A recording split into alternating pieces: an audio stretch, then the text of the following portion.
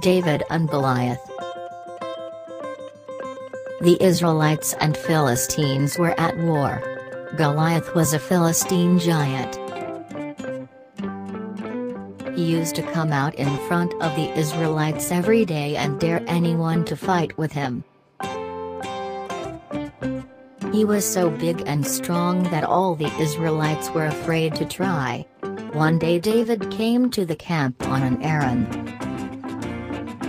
And when he saw Goliath, he made up his mind to fight him. So he chose 5 smooth stones out of a brook and put them in his shepherd's bag.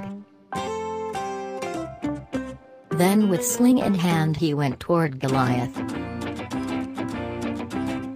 Goliath laughed at him, but David did not mind that. He threw a stone with his sling. It hit Goliath on the forehead and he fell to the ground. Then David cut off his head.